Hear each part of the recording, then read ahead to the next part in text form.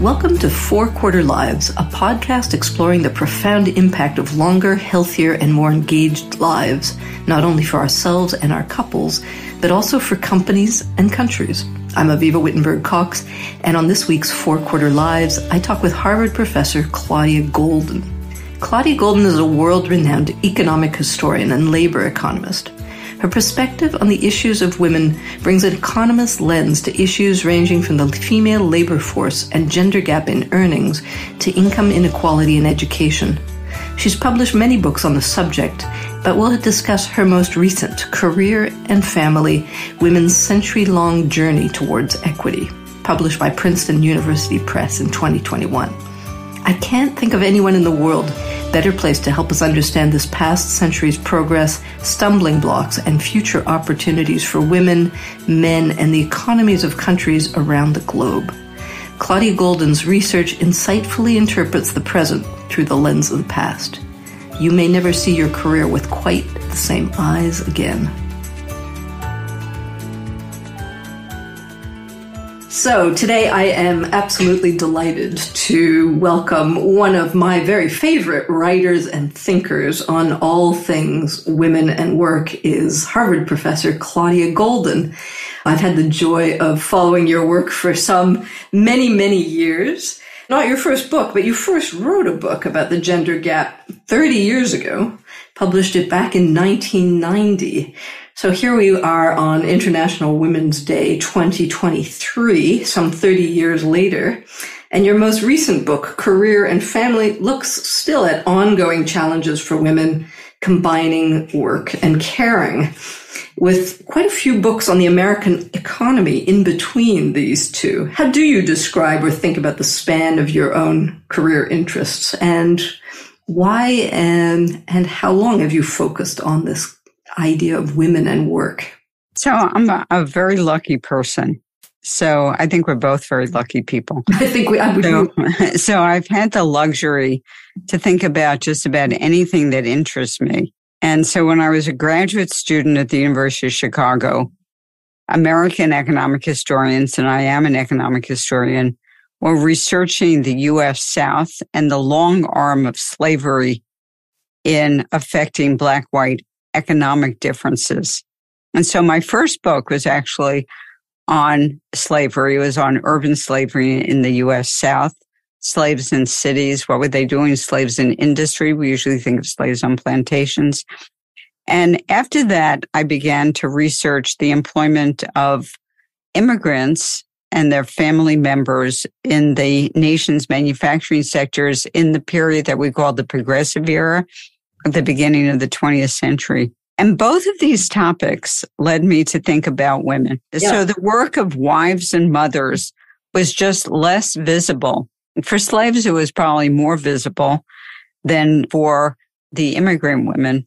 So adult women were often omitted from the history books, largely because the sources needed to trace what they were doing were just really difficult to find. And so I set out to find those sources and to tell these stories and explain why the participation of women in the economy increased. In fact, one could say that the most important change in the economies and in the labor forces of every modern country has been the shift of women from the household into the world of work. I mean, you think about 50%, more than 50% of the labor force, you suddenly increase economic growth by quite a lot. And so that was the basis of my 1990 book. So although it's called Understanding the Gender Gap was the gap in employment, not necessarily in wages. And do you think that's now largely recognized, that reality of the impact, the dramatic impact on every Western economy of the massive arrival of women into work? Is that among economists I certainly think it is. And I think we've gone beyond that and said that having more education for women makes the world a better place, not just because they're employed and they increase income, but because they are a major part of the caring population and the lives of children are made better. That is certainly true, again, all around the world. So your latest book, now published in 2021, describes one remaining obstacle on women's career paths, and you call this greedy work. And you differentiate this from many of the other more common approaches that people are still suggesting trouble women, what women do or don't, what management biases are, what sectoral preferences lean.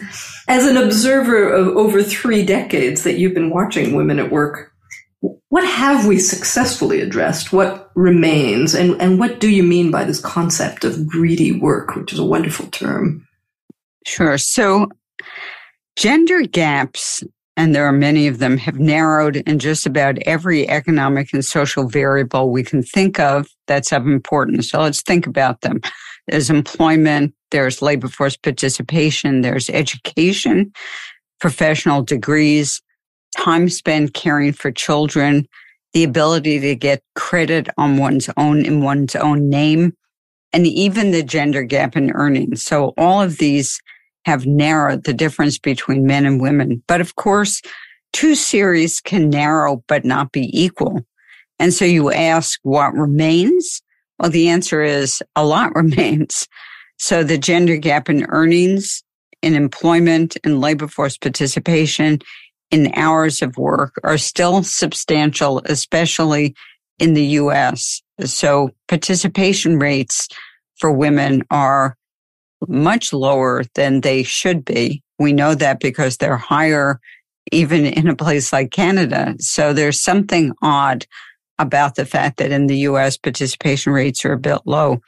So some part of these differences, especially that for the more educated, is due to what I term greedy work. And you mentioned that. So let me tell you very, very briefly what greedy work is, and we can go into more of it later.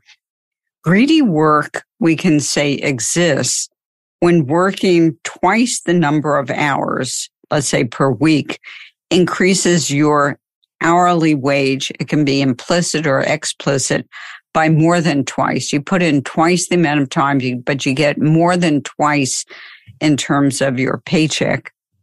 So the question is, what does this mean for a couple, a different sex couple with children or with other important care responsibilities? So what this means is that that couple would be financially better off by doing a little bit more specialization. So one member takes the more flexible job. Let's call it the be on call at home job. It's still a job. The person is still a lawyer, maybe even a doctor, professor, administrator. And the other person takes a job that's less flexible. It's more remunerative. And let's call that the on-call at the office job. It's a job that if you're told to jump, you jump.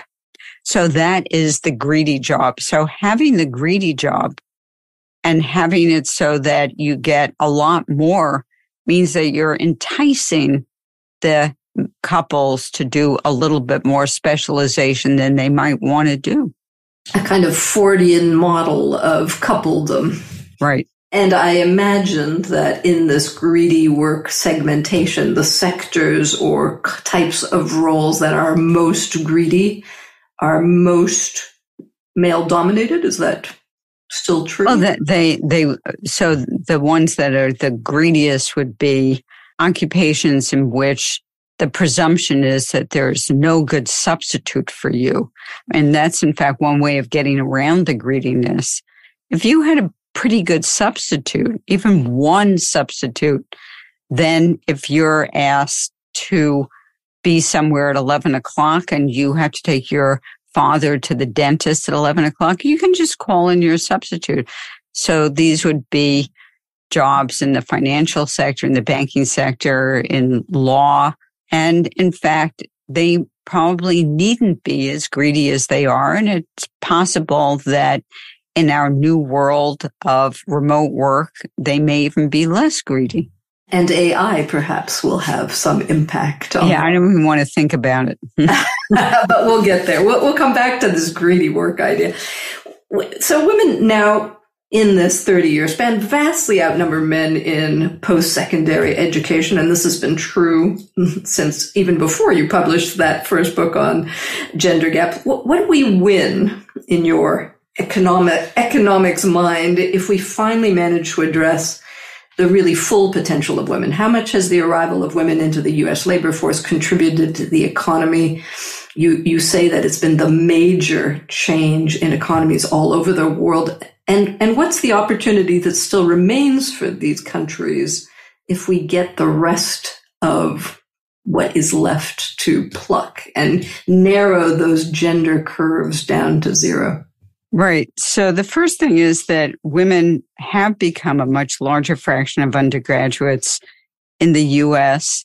since about 1980. In fact, what's really fascinating and is something that leads researchers to scurry around trying to figure out what's going on is that women are the majority of college students in just about every country in the world.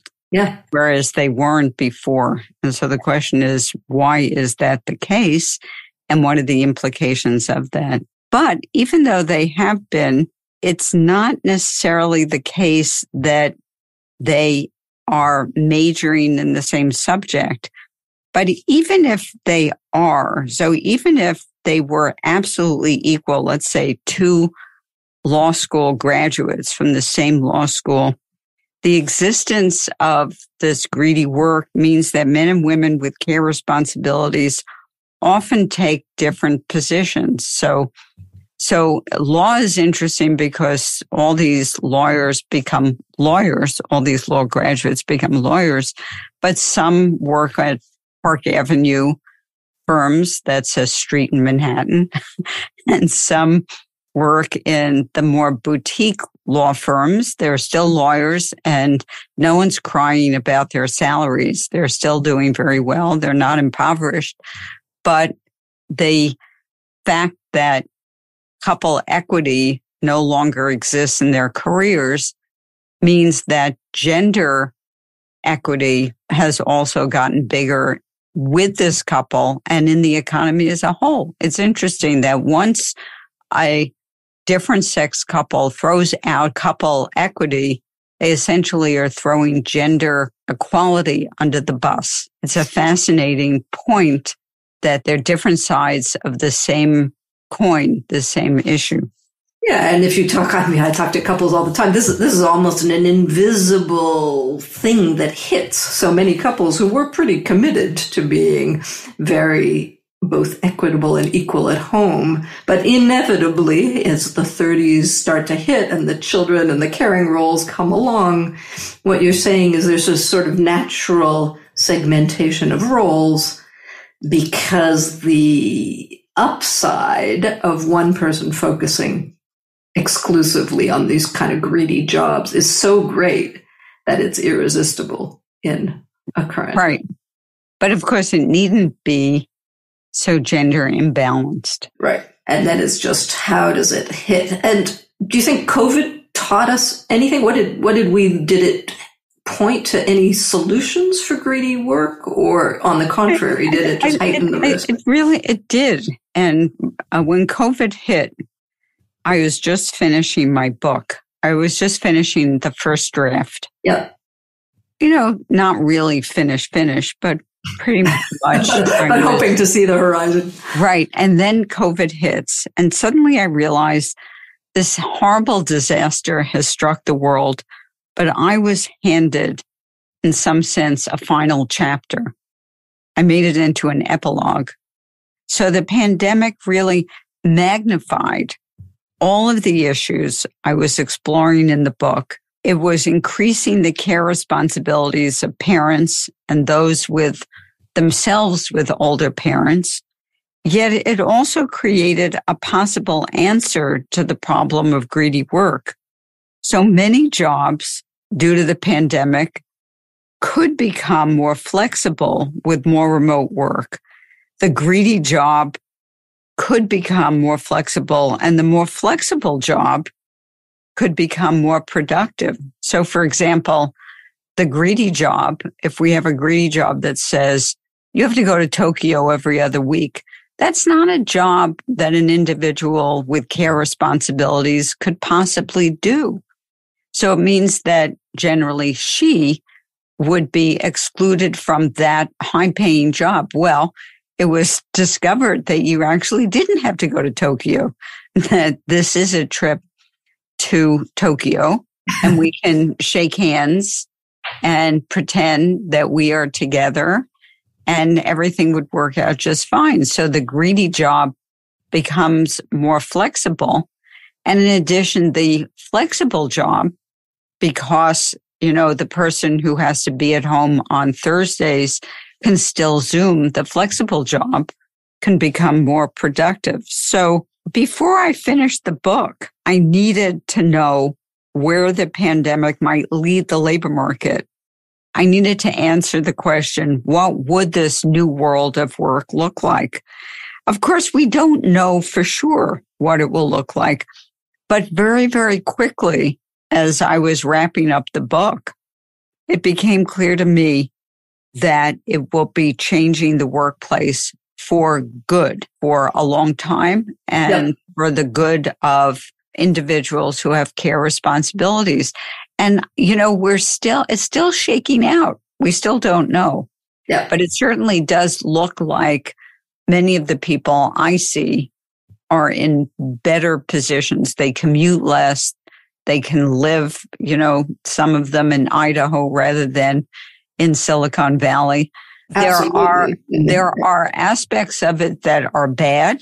So no one wants to be the young intern who has no one to talk to. No one wants to go into the office and feel completely alone. But it's really up to firms to use this to make things even better. It's kind of like the gender shakeout that takes so many decades. It's like the tech shakeout. It's like COVID finally got people to use the technology that's been at our disposal for quite some time, but it was just a resistant force by people who I suspect kind of like some of this greedy work structure. But even for my seminar, there would be times when I would say, it'd be really great to have so-and-so speak who's in London. Yeah. Now, I don't really think that the person wants to spend that much time traveling. It costs a lot. We have a budget. Would we have thought of having the person on Zoom? Well, we could have, but it might have, number one, seemed unseemly, like we weren't being really nice to this person. Yeah. But the main thing was the fact that we had to coordinate. Everyone had to be able to use it. Everyone had to be comfortable with it. And that's what we did. We sort of forced everyone to be comfortable with it. Absolutely. So your prediction, here to stay and up to us all to adjust to it, and that it'll have its good and bad sides, but certainly has impacted this whole idea of both sides of your couple equation, the one who does the greedy work and the one who does the flexible work. That's very interesting.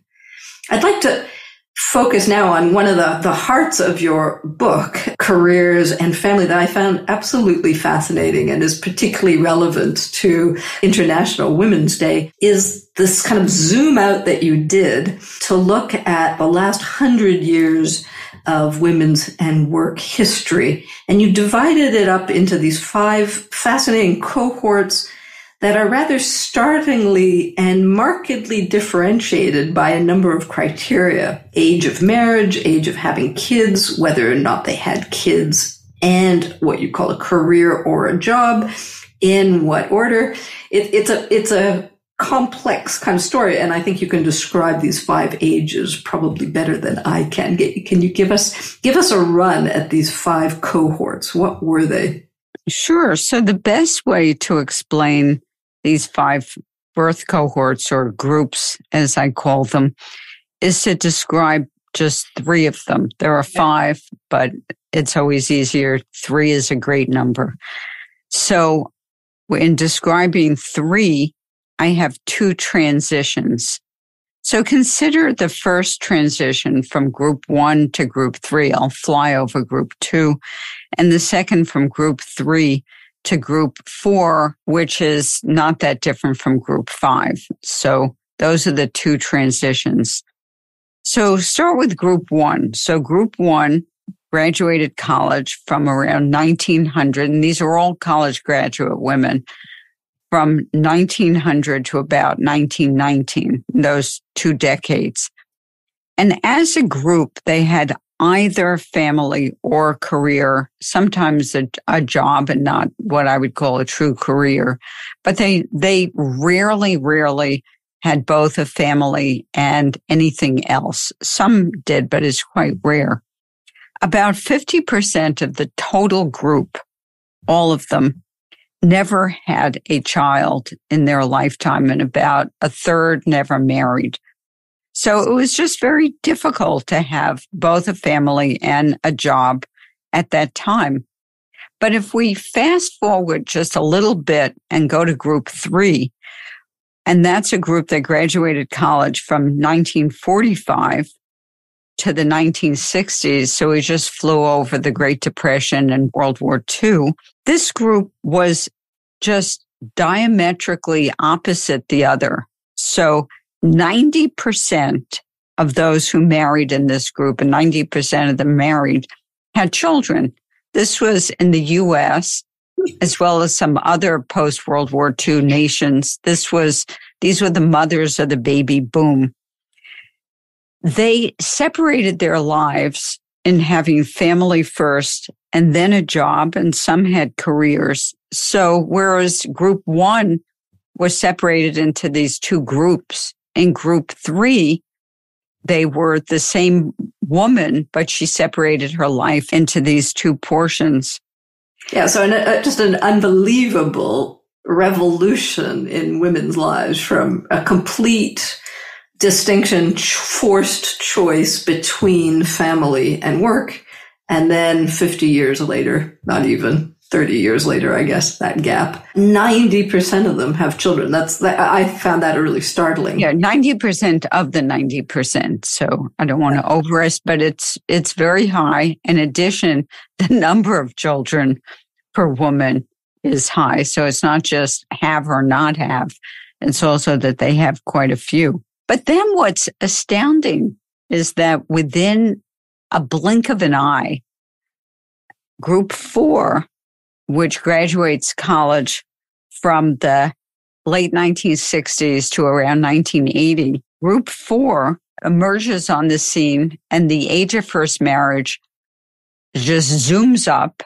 It goes from a median of about 22 or 23, even for college graduate women, to something more like between 25 and 27. And they delay marriage, delay having kids to cement their careers. Yeah. And they succeed a lot than the previous group at cementing their careers. However, at the end of the day, for group 4, about 27% never have children. Group 5 is just a little bit different from group 4 in that they sort of turn around and say, yeah, you did it, but you didn't do the whole thing. So we're going to have the kids too. We're really going to figure out how to do it. And although they continue to delay marriage and continue to delay children, they manage to have far larger fraction of them have children. So about 21% do. So they manage to do it. Interestingly, one benefits from a contraceptive, which is the pill, and the other one benefits from the technology of conception. Yes, absolutely. And that's another big generational shift. And again, how fascinating in a context where we hear a lot about declining birth rates, that what you're tracking among these highly educated women is that their birth rates actually went up to the levels of post-war women, have put your group 3. And so not the number of children. The number of children is still way, way, way lower. The number of children is down, right. But the percentage of women. That percent having is still not as high as it is for, no one's going to do what group 3 did.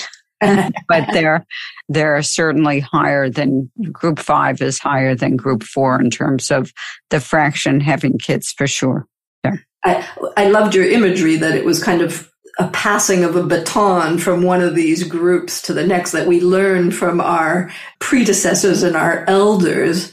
I felt slightly triumphant as I worked through these 100 years. How do you feel at watching this evolution, and where do you think we've come to?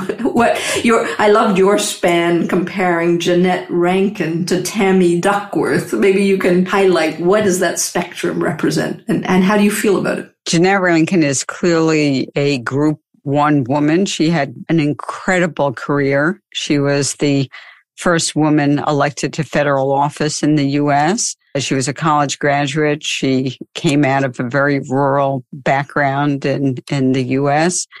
and was a crusader for women's right to vote. And I love the notion that she, in about 1910 or so, got in a car with a friend and drove from Montana to Washington, D.C. I would love to have been a fly on that wall. I don't know how you how you drove from Montana to Washington, D.C. in 1910, but obviously she did it. If we fast forward, and she didn't ever get married, we don't know that much about her personal life. I would love to see a really good movie about her. There is a movie about her, but I don't think it's very good. Okay, call out to our listeners, please, a movie. That's right. Please do a movie about Jeanette Rankin and have that drive from Montana to D.C. in it, and tell me about her friends that she met along the way, and whatever romantic liaisons we know about her. I don't think we do, but you can make something up. But if we fast forward to the amazing Tammy Duckworth from the state of Illinois, who is a member of the House and then a member of the Senate, she is a decorated soldier who is disabled. And one would never know from the fact that she has many children and a credible career and an amazing member of the Senate that she has any disabilities at all. And she was the first woman to bring a baby into the halls of Congress, although there are many who would say in the U.S. that there are a lot of babies in Congress. Yes, we can certainly comment on that. I was just reading yesterday that there's not only now a mom's group of Congress women, but yesterday I think it was tabled the request to have a dad's group of congressmen to fight for paternal rights, which I think is a very useful and timely evolution in your curve lines.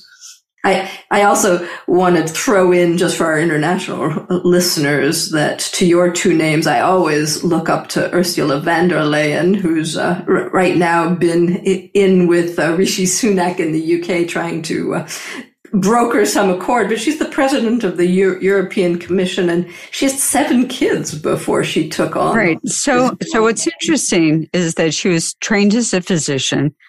And even in the U.S., female physicians have more children than others who graduated with them from the same institutions like Harvard. So if I look at the data that I have on Harvard female graduates, a very large fraction always become physicians.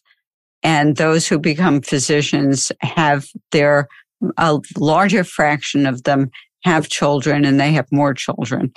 And so it's an interesting point that perhaps it's because being a doctor is something that is more scheduled, shall we say. So we know that you have X number of years of medical school and then you become a resident. And I know, I am not belittling the problems of trying to get pregnant in between one of these or the other, or just right after you're a resident. But it does seem as if they managed to do it, maybe because they're smarter than anybody else, but they do manage to do it more than anyone. So the other thing that I did notice about Ursula is that when she and her husband visited Stanford, she was it's hard to call someone like her a stay-at-home mom, but she did step back for a while Yep. But I would imagine that her husband, who's also a physician, I believe, stepped back at other times and that they went back and forth and shared. Absolutely. He is probably a worthwhile recipient of the Marty Ginsburg Award, which we routinely dole out when it's merited. I really encourage people to read this career and family book just for this extraordinary vision you've had of describing this evolution between these 5 groups and how it wasn't the women themselves who really made these shifts. It was external factors, it was wars, it was technology, contraception. They were made by history, and the untracking and unraveling that history is a fascinating read. So thank you for that. That's a wonderful way to celebrate 100 years of women.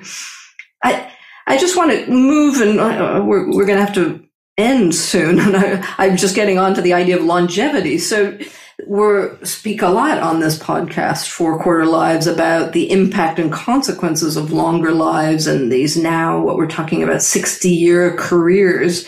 Do you think that's going to open new opportunities for women? What can we imagine of Group 6? So I think it has opened up new opportunities. So think about Group 4, because Group 4 is the one who's now in their late 60s and 70s.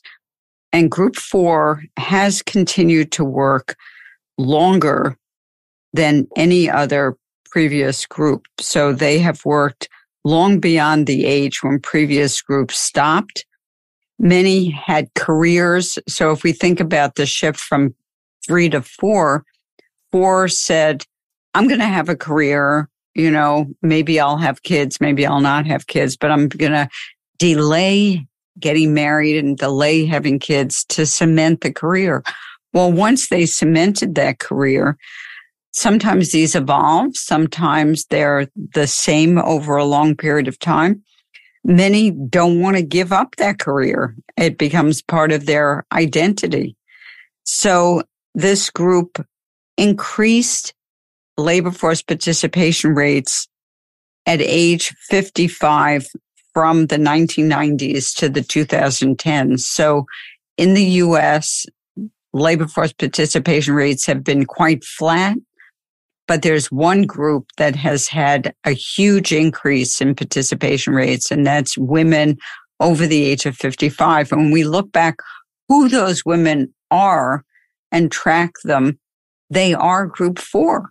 So Group 4 women said, I'm going to stay in the labor force. Group 3 women, many of them were teachers, and teachers do retire.